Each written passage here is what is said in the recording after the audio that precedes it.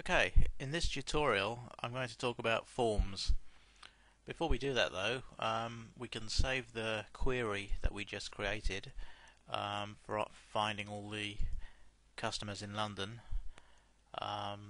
Still got the filter criterion here. So to save it, just close it here, and Access will ask you, do you want to save the changes? We'll say yes, and it's going to ask you for a query name. So we're going to prefix it with QRY again.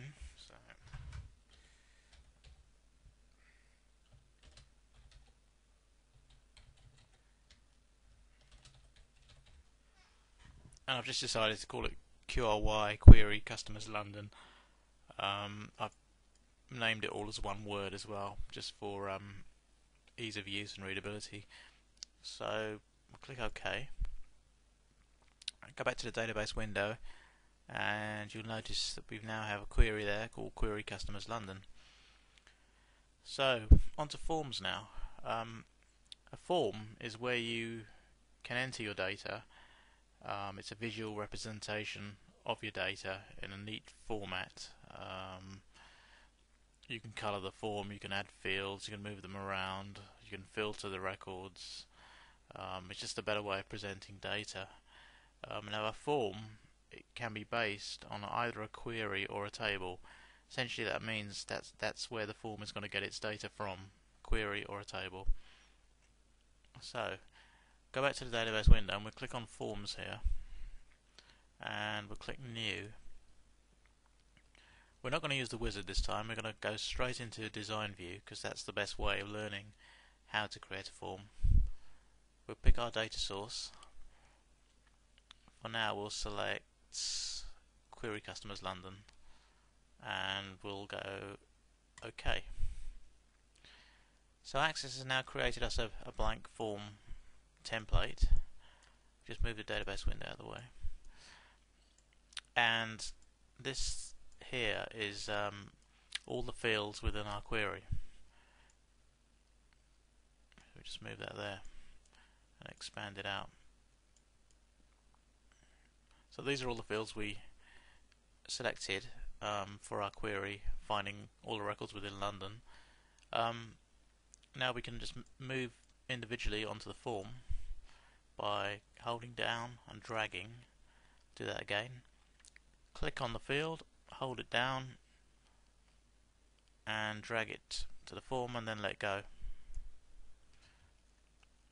You want to try and place them underneath each other. Some people will go over here, but it's best to just go about here. That's where the control is going to be. So essentially what you have here is a control and a label. Control, label, control, label. We can maximize the form by doing that. We can expand the form. Just go down to here until you get like an arrow pointing up and down. Hold down your mouse and drag. In the same way, you can do the sides. Hold down your mouse there, drag. Okay, I'll take these off for now. We can also put all the fields on by double clicking the top here and holding the mouse down on the blue bit. We'll do that again. As soon as you double click, it turns the whole list blue. Hold your mouse down anywhere in the blue section, hold the mouse button down and drag. Drag to the form and let go. And you can see you have all your fields there this time. Now we might want to move all the fields around rather than individual ones, so what we can do is press down on the mouse button and move the mouse down, and you'll see like a rectangle forming, and then you want to just drag it to the left here until the square goes around all the controls and labels, and then let go. And you can see like it's selected all of them there. Now all we have to do to move them is just move our mouse. We don't hold any mouse button down. Move our mouse until we see the hand symbol. See it there? The hand symbol. Now press a mouse button pressing the left one, keep it pressed and move, and we can see we're moving all the fields at once. Let go, and now they're there. You can move individual ones by clicking on them, and again just move your mouse until you see the hand. So click on it and then move the mouse till you see the hand. Now press the mouse button, hold it down and move. If you want to extend the field, click on it, move the mouse till you see the double arrow there, hold down the mouse button. I'm dragging it right. Hold it down, drag, then let go. That's how we extend the field. We can undo that command just by going up here, edit, undo sizing, and it's back to how it was. So we can just move it back up there.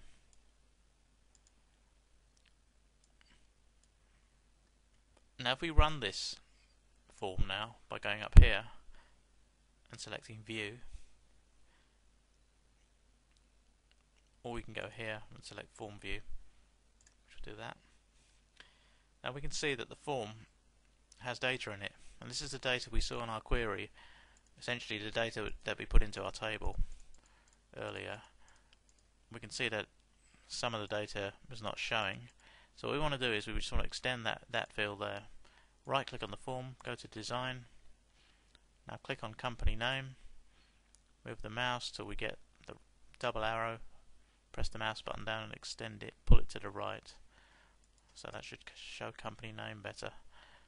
Run the form again, view, form view. Okay, now it shows, it's probably a bit too long there, but essentially it's going to show more data. So this is all our data from our table that we entered earlier.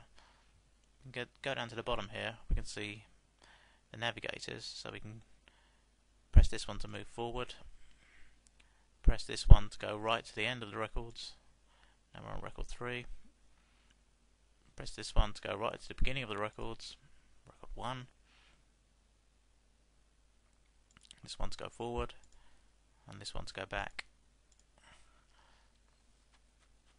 Okay, we can tab through the records. Press your tab key, move through each one. Okay, now we could colour the form as well. Go into the design, right click anywhere on the form here until you see this command, fill back colour, and select any colour you want from here. I'm going to select this turquoise one. Could select a different one, so more of a bluish.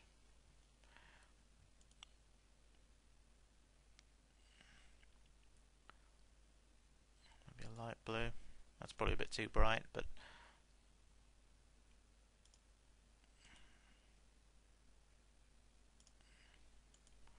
I think I'll go back to our original colour. Now we have a sort of greeny turquoisey background. We notice the labels now. We run the form. We can still see the text on the labels, but it could be a little bit dark to read. So right click again, form design. Now we want to change the label colour, every label there rather than individual ones. So to do that, I'm just going to click just below here, hold down the mouse and move it up. We can see like a square rectangular thing forming. Keep moving until you've covered all those labels and then let go. And it's put like sort of little pink icons around the labels. Now if we move over the labels with the mouse, we can see a little hand forming. So once you see that hand on any label, just press your right mouse button.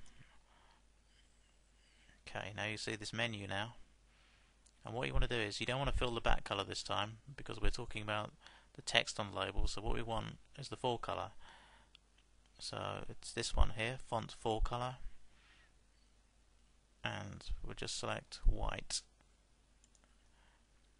So now our label fonts, our label text is now white. So if we run the form, we can see that's slightly clearer than now. Move that out there.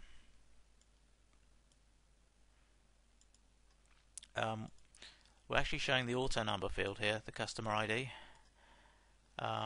We don't always have to show that. It's not always necessary. We can quite easily make that invisible by right-clicking Form Design. Click on the, or right-click on the control Customer ID. Select Properties, and if we look down here, we can see there's a visible property. It's saying visible yes. We turn that to no.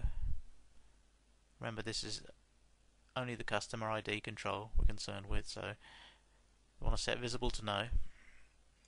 Close the properties window. Now if we run the form again, we can see that control, it's no longer showing. It's still there, still on the form, but we've set it to be invisible.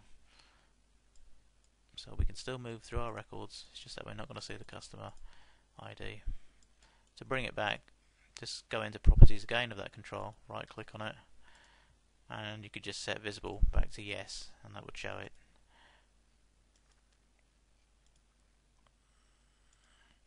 Each control will have a control source. Now the control source is essentially the column in that table that sits behind the form. So for company name, we've got a field called company name. And these are all our fields in the table.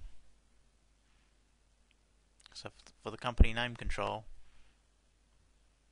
we need to bind it to the company name field in the table. If I go back to the database window, we can see in our table we created a company name field. Run the table, and there it is, company name, and that's what's binding to that control on the form. Company name, just run the form. Company name binds to company name in the table. In the same way, the address field will bind to this address field here in the customers table.